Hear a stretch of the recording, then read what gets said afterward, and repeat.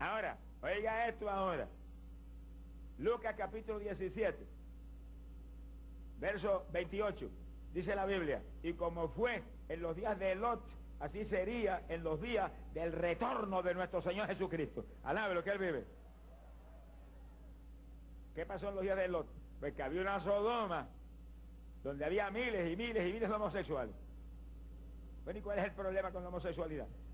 La homosexualidad ha violado todas las leyes de Dios. La Biblia dice que Dios creó el varón para la mujer, y creó la mujer para el varón, y la mujer para que fuera una ayuda idónea del varón, y el varón para que tuviera su mujer y procrearan, alabado sea Dios, y llenaran esta tierra de gente que sean familias del Señor. Y el diablo ha dicho: no, lo voy a poner al revés. El diablo ha puesto al revés todo lo que Dios ha creado. Pero la Biblia dice bien claro, Romanos capítulo 1, verso 24, que cambiaron la verdad de Dios por la mentira. Oiga eso. Y dieron culto a las criaturas y no al Creador, que es bendito por los siglos. Y por eso Dios los entregó a pasiones depravadas. Óigalo. De suerte que varones se abrazaron con varones en mutua concupiscencia.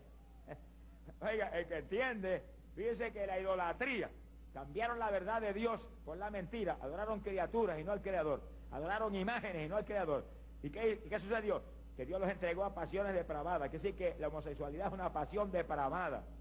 Si hay algún homosexual aquí, no se enoje conmigo. Yo tengo que ver la verdad para que se salve, porque la Biblia dice que los homosexuales no entran al reino de los cielos. Mi alma te alaba, Jesús. Pero como yo lo amo y quiero que usted entre, le hablo la verdad. Y en esta noche usted acepta a Cristo, y cuando oremos por usted, le va a pasar lo que le pasó al homosexual que aceptó a Cristo aquí de noche. Que lo llenó el Señor del Espíritu Santo aquí, alabado sea Dios, y estoy seguro que está nuevo. ¡Ay, Samay! Cuando entra el Espíritu de Dios, el diablo se va. ¡Ay, Samay! ¡Aseja! ¡Poderoso Dios! Dice que el que está en la homosexualidad, o mujeres que están en el lesbianismo, que es lo mismo al revés, tienen que entender que van rumbo al infierno. Y el que le ama no quiere que suceda eso. Yo he visto multitudes de homosexuales libertados en campaña, como aquel que vimos anoche aquí, y montones de mujeres lesbianas libertadas, que hoy en día le sirven a Dios ganando almas, y especialmente atendiendo homosexuales, porque sufren lo que ellos sufrieron. Sea bendito el Señor Jesucristo. Como fue en los días de Lot, sería ahora. Dice la Biblia. Ahora, cuando el Señor Jesucristo estaría a punto de venir. Quiere decir que en los días de Lot, en Sodoma había miles y miles de homosexuales. En los días del retorno de Cristo se salieron de las señales, que habría miles de homosexuales en todos los lugares de la tierra, dando voz de alerta de que Cristo viene. Cuando yo fui a predicar en este país, a la ciudad de San Francisco, en California, me llevaron a un lugar donde me dijeron: aquí prácticamente todo el mundo es homosexual, vamos allá para que usted vea. Y yo veo hombres abrazados con hombres caminando por las aceras. Yo creía que eran buenos amigos, marido y mujer. A lo que ha llegado este mundo. Y lo que más me dejó atónito es que algunos estaban casados, y pastores evangélicos se habían casado. El pastor evangélico que casa a dos homosexuales, si se salva él, se salva el diablo también. Sonríese, que el Señor le ama. ¿Y cómo es posible que un pastor evangélico, que se supone que conozca la Biblia, se supone, mi alma te alaba, Jesús, que sabe que eso, mire, eso es algo que es depravado, corrompido ante los ojos de Dios, porque ha cambiado todos los planes de Dios. Dios creó al varón para la mujer, para que se procreen, vivan juntos. El matrimonio lo estableció Dios, no de varón y varón, varón y mujer. Y le dijo: vayan, procréense, llenen la tierra, poblen la tierra, alabado sea Dios, tengan hijos. Y la Biblia dice bien claro que los homosexuales no heredarán el reino de los cielos. Por eso que predicamos esto, hermano, con desesperación, porque sabemos que hoy en día hay miles y miles de homosexuales. Y ahí en Los Ángeles, en San Francisco, California, 33% de la población es homosexual. ¿Usted sabe lo que es eso? 33%. Cuando hace poco, hace apenas unos días, creo que el año pasado fue, inauguramos una serie mundial ahí en el estadio de béisbol de Grandes Ligas en San Francisco. Hizo un terremoto que derribó parte del estadio, la gente huyó despavorida, se acabó el juego. Alablo, Dios le ama. Pero los juicios más grandes que jamás se han visto van a caer en ese California. Y en todo Estados Unidos van a caer.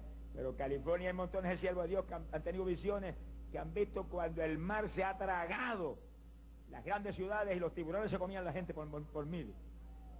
Eso viene, no hay quien lo impida, pero el de Cristo Jesús se sonríe porque sabe que tenemos una promesa, por cuanto has guardado la palabra de mi paciencia, yo también te libraré. Alabado sea Dios de la prueba que viene sobre todos los habitantes de la tierra. Amigo querido, estamos en los días más depravados, más corrompidos que jamás han vivido. Corra a Cristo en esta noche y escape. Que en todas las épocas, cuando la humanidad se ha depravado, Dios ha derramado juicio y millares han perecido. Y así será en estos días. Como fue en los días de Lot, así será ahora. Habría miles homosexuales en esos días en Sodoma, y así sería el mundo. El mundo es una Sodoma hoy en día. Pero el Dios del cielo tiene la mano extendida sobre los homosexuales para salvarlos, libertarlos, porque Él los creó para que sean de Él. Pero para ser de Dios hay que obedecer su palabra. En una campaña en la ciudad de Nueva York, a mitad de campaña nos quedamos atónitos cuando anunciaron, el alcalde proclamó la semana de los homosexuales. Y 50.000 homosexuales desfilaron por las calles de Nueva York. 50.000. Pero lo increíble es que el alcalde proclama la semana de los homosexuales, que decir que él no conoce la Biblia. Por eso es que la iglesia tiene que obedecer la Biblia. La iglesia, la culpable de eso es la iglesia actual. Porque si la iglesia actual obedeciera la Biblia, en todos los cultos hacía una oración especial por las autoridades. Porque Pablo dice, primero que ninguna cosa, ora por las autoridades para que tengamos paz y sosiego. Y este evangelio se predique con libertad. Y no haya una aberración como esa, que la propia autoridad está en pecado, hundido hasta la nariz. Mi alma te alaba, Jesús. Ahora, en una campaña en esa misma ciudad de Nueva York, una de las noches de la campaña hicimos el llamamiento. Y entre las personas que llamaron, yo vi una persona que aceptó al Señor, vi una mujer, traje mujer, cuerpo mujer, todo, ahí aceptando a Jesucristo. Pero cuando hicimos oración por salvación del alma, Dios bautizó a esa persona con el Espíritu Santo. Y ansaba hablando en lengua. Yo dije, oiga, qué mujer esta más agraciada que acepta a Cristo y mismo Dios lo bautiza con el Espíritu Santo. Alabado, Dios le ama. Esta sí es una dama afortunada. Y cuando ya oramos por los enfermos, ahí estaba esa persona. Y al llamar a testificar, la primera persona que subió fue esa persona a la plataforma. Cuando yo le dije, ¿qué tenía hermana? Me dije, hermana no, hermano. ¡Ay, Samaya Saba! ¡Aleluya! Lo que estaba frente a mí, hermano, una persona, una mujer. Cabello de mujer, larguito. Sonríase que el Señor le ama. Traje de mujer, cuerpo de mujer, todo. Y yo soy varón, y era un homosexual. Vine aquí esperando la misericordia de Dios como mi última oportunidad de salvarme o perderme para siempre. Yo le dije, pues está bien salvo, mi hermano, alaba lo que Dios le ama. Porque si yo lo bautizo con el Espíritu Santo, está escrito en el libro de la vida. Me dijo, estoy loco por llegar a casa para botar esta ropa, porque hasta las prendas femeninas adentro, todo es femenino lo que tengo puesto. Qué terrible. Estoy desesperado por llegar a casa para ponerme unos pantalones. Y yo oré por él con todo mi corazón, me marché. Y a los pocos días recibí una carta de esa persona, me decía, todas las formas femeninas de mi cuerpo que usted vio están cambiando a una velocidad increíble a formas de aspecto masculino. Ese papá de nosotros, si es verdad que es Dios. Sonríase que el Señor le ama. ¡Ay, Samaya Saba! ¡Poderoso Jesús! Pocas semanas más tarde me escribió y me decía, hermano, si me ve ahora no me conoce. Soy un varón en todo el aspecto y tengo novia para casarme pronto. Pasaron unos cuantos meses más. Yo tenía una campaña en la zona metropolitana, en el sector de Río Piedras, de Puerto Rico. Y mientras predicaba yo un mensaje, di este testimonio. Y mientras yo daba el testimonio, detrás de la plataforma había una parejita, jóvenes, los dos, y se reían. Yo los miraba y decía, bueno, que mucho gozan estas criaturas. Y se reían, y de pronto cuando yo terminé el testimonio, Y terminé el mensaje y demás. Y un mujer se me acercó y me dice, ¿sabe por qué se reían? Porque ese es el varón que usted estaba hablando.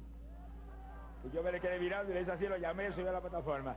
Y yo, sí, yo soy. Mire, hermano, cuando lo iba a conocer, un joven muy bien parecido y con una voz de varón y cuerpo de varón. El Dios de nosotros, hermano, es Dios de verdad. Mi alma te alaba, Jesús. Sea bendito, Señor Jesús. Ay, poder de Jesucristo. Alabado sea Dios. Este es el micrófono de la radio. Dios te bendiga, amigo. Los que están en la casa estén bien alerta ahí, que hay bendición para ustedes. No hay distancia para la fe. Ahí en la casa usted seguro que va a recibir bendición. Y en esta noche en su casa usted puede aceptar a Cristo y dormir abrazado con el Salvador en esta noche. Alabado sea Dios.